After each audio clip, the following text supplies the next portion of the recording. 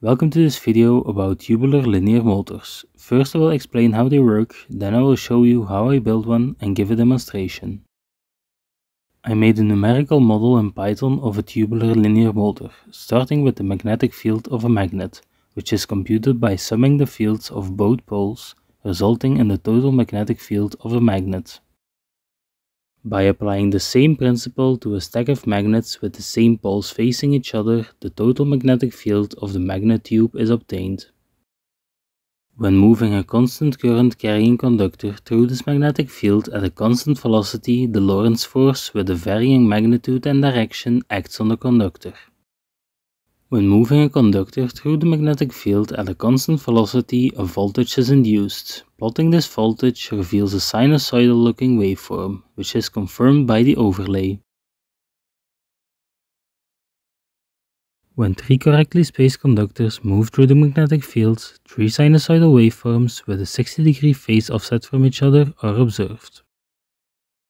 Representing them as phasors shows that flipping the middle phasor causes them to be equally spaced apart by 120 degrees, which in practice is achieved by reversing the polarity of the corresponding conductor.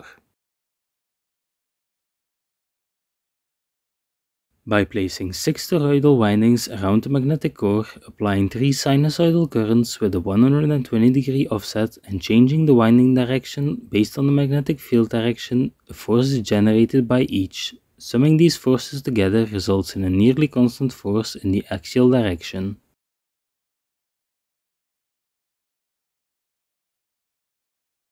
To build a tubular linear motor, I used an aluminum forcer core because of the heat generated in the windings. Around this core I wound 6 50-turn 24-gauge windings.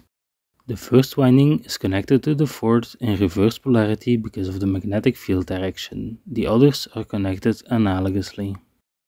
The magnets are placed in a carbon fiber tube using some force to overcome the repelling magnetic force.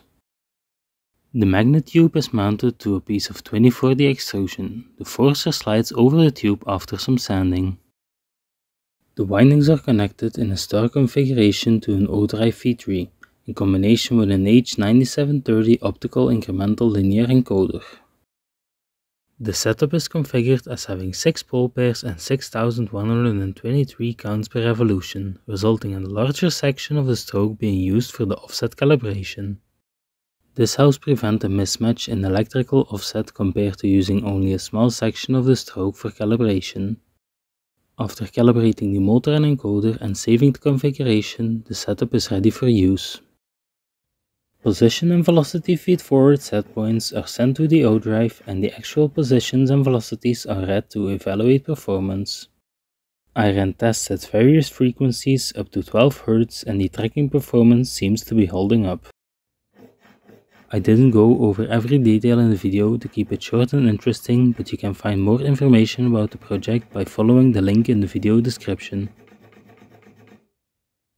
That's it for this video. If you have any questions or suggestions, you can leave them in the comments below. Please consider subscribing and I will see you in the next video. Thanks for watching. Bye!